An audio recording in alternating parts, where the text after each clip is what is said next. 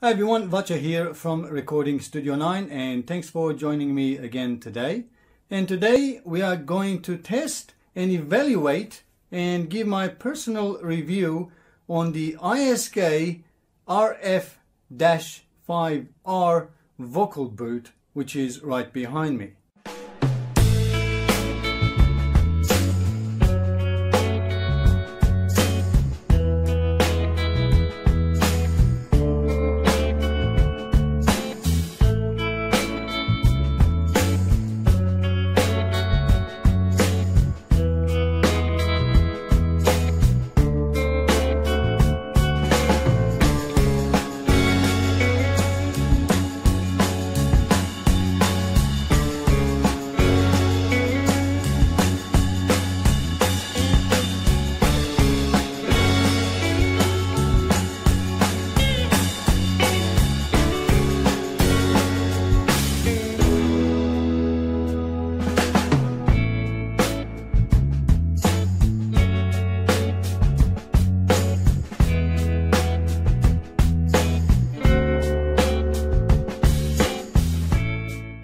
You might have seen several videos on YouTube on vocal boots, demonstrating how they actually sound or may sound different when you're recording a vocal using the vocal boot with or without it.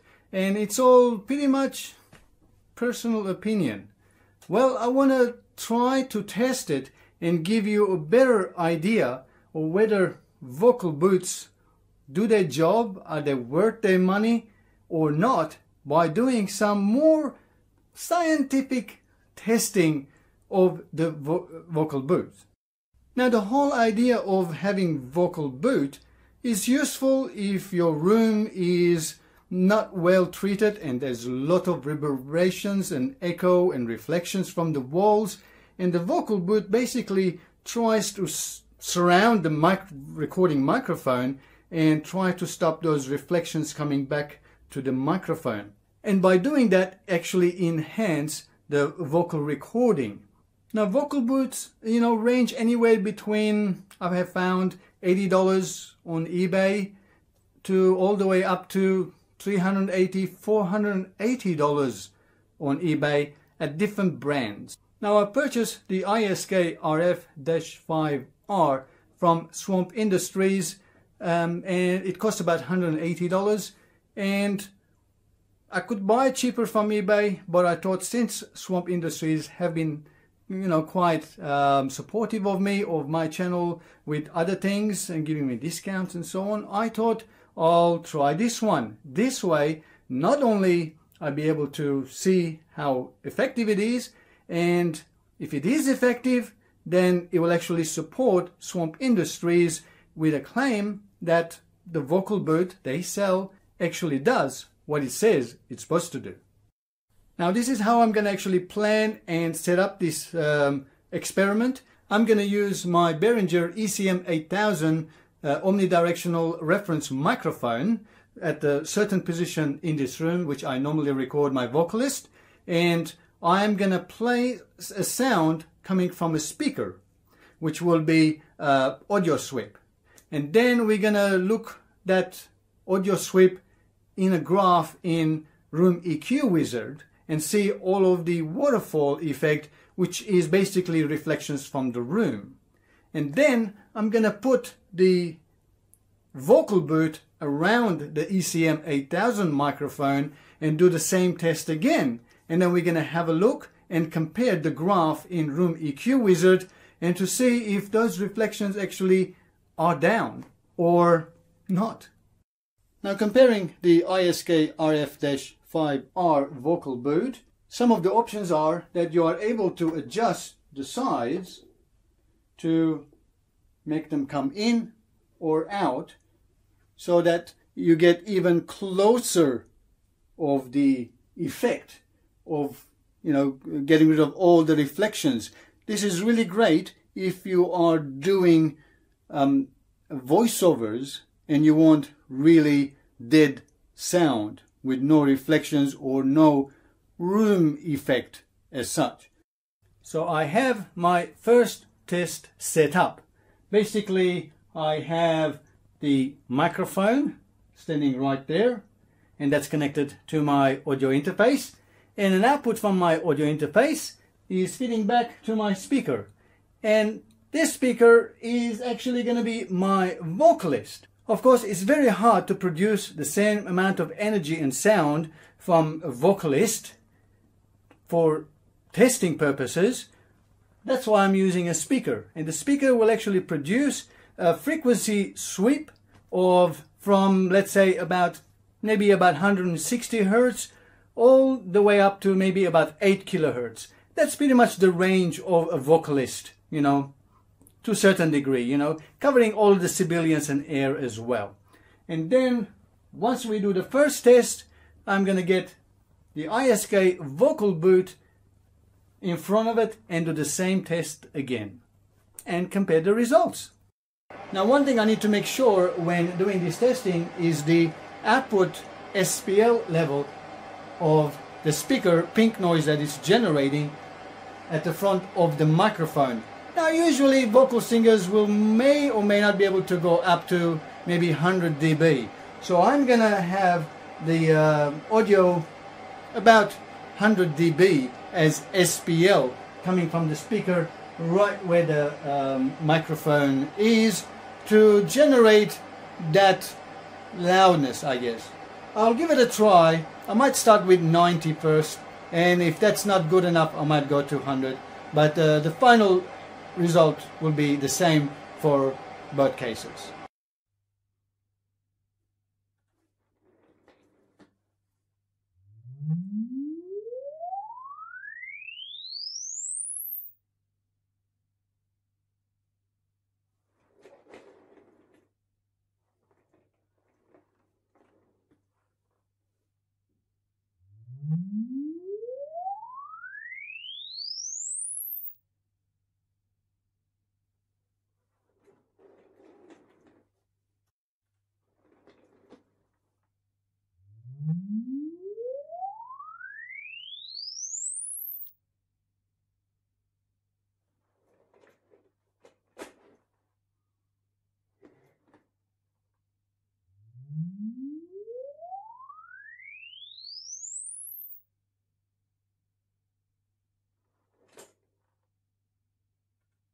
Now let's quickly have a look at the waterfall graphs in Room EQ Wizard that we got in 4 of those tests. I will have this file available on my website for download, so you can open it up in your Room EQ Wizard and check it out yourself as well. But having a look the first time with no vocal boot and up to 8 kilohertz frequency range, 160 to 8 kilohertz, we have sort of waterfall speed going up to 140 milliseconds, which is pretty much normal for this room when I actually done some testing. It's not bad, and the frequency range, we're not really looking at it because we're not really trying to find out what the frequency response of the speaker is at its position, but you know, it varies quite rangely. But because we're using the same speaker with the same settings, we should get same frequency response, probably, maybe not, we'll have a look at that as well, but the waterfall will definitely make a difference. And if we go into the 12 kilohertz, again, we're pretty much looking about the same response from the speaker, and for the waterfall, again, we don't expect it to be any different. It's actually going up to 240 milliseconds waterfall. So it's taking about 240 milliseconds across the range from 600 hertz all the way up to 12 kilohertz for the sound to actually dissipate in this room without the vocal boot. So let's have a look at 160 hertz all the way to 8 kilohertz with the vocal boot on. At the waterfall, we certainly have much better response. It's actually down to 180 milliseconds from 240 milliseconds. So that's about 60 milliseconds less time for the signal to actually die. And again, it's the same frequency range, anywhere between, I'll say 600 hertz all the way up to the 8 kilohertz range, that's how quickly it's actually dying. That's not bad. That's pretty good actually. So it did have some difference for sure. And if we have a look at the up to 12 kilohertz from 160, average I'll say it's 180, maybe more. There are some low positions. I'll say average would be about 200 milliseconds, because there are some which are over at different frequencies. So not sure why would that be, but again, it's definitely has gone lower for sure. It used to be 240, now it's down to about 180 to 200 milliseconds. So the vocal boot does have some effect. It's not major significant effect, but it definitely has some effect. You know, up to 60 milliseconds you were talking about. So it's definitely has the effect. And if you look at the graph, yeah, it has had some graph changes as well. So we do have some peaks and some dips as well. So we have a dip at 800 hertz. We have another dip at 2 kilohertz, and then a little bit small dip about 4 to 5 kilohertz as well, compared to our first one. And then if we look at the up to 8 kilohertz range, again 1/3 smoothing. Yep, 800 hertz and 2 kilohertz, and a little bit more about 3 to 4 kilohertz as well. So there's definitely some dips in there. Let's line them all up. So as we can see on the screen, without the vocal boot, we do have, you know, pretty much flat response from it. But when we actually have the vocal boot, we do have some dips at 800 as well as 2 kilohertz, and a little bit between the 3 to 5 kilohertz range. Obviously, those frequency ranges are being absorbed a lot more than without the vocal boot. Okay, let's get some vocals with the microphone, and hopefully this will give you a bit more realistic perspective of what the vocal boot can do on a vocal. Well, let's give it a try with a vocal test to see how it actually sounds. Now I've got the MXL 550 microphone connected straight into my Yamaha AG03, and in both cases will be the same level. I'm just gonna say a few phrases and then sing a verse or something like that and see how it actually sounds. This is a vocal test without the vocal boot using the MXL 550 microphone.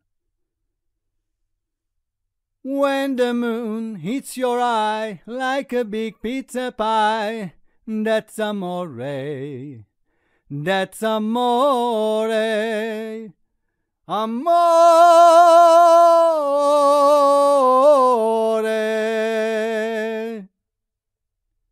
Testing the S's. Testing the S's.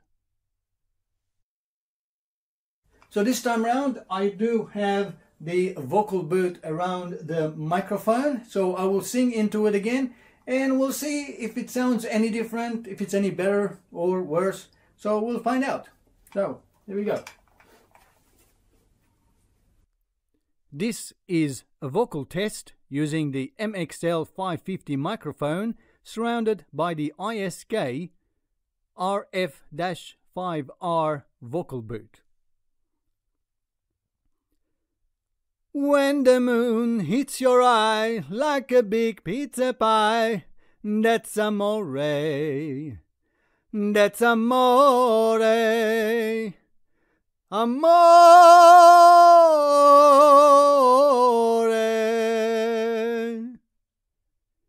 Testing the S's. Testing the S's. Well, let's do a final test of using it, the vocal boot with closed ends, so that we completely sealing off the microphone from outside. So the only way the sound will go in straight from the front of the boot. And for that, I'm going to read a couple lines from my records from Rock Around the Clock from Bill Haley. It's not in its best condition. I have to fix it. I just haven't had a chance to fix it. But the record is in very good condition. It's printed in 1968 in England by Summit Records. So I'm just going to read just a sentence, and then you'll be able to hear it to see how it sounds if you are doing voiceovers. I don't do a voiceover. I don't have a voiceover vocals, and I do have quite a heavy accent as well. But this should give you some idea regardless. So here we go. In the 1950s, a restless offshoot of rhythm and blues took over the popular music scene, leaving behind it a blazing trail of hit records and new artists.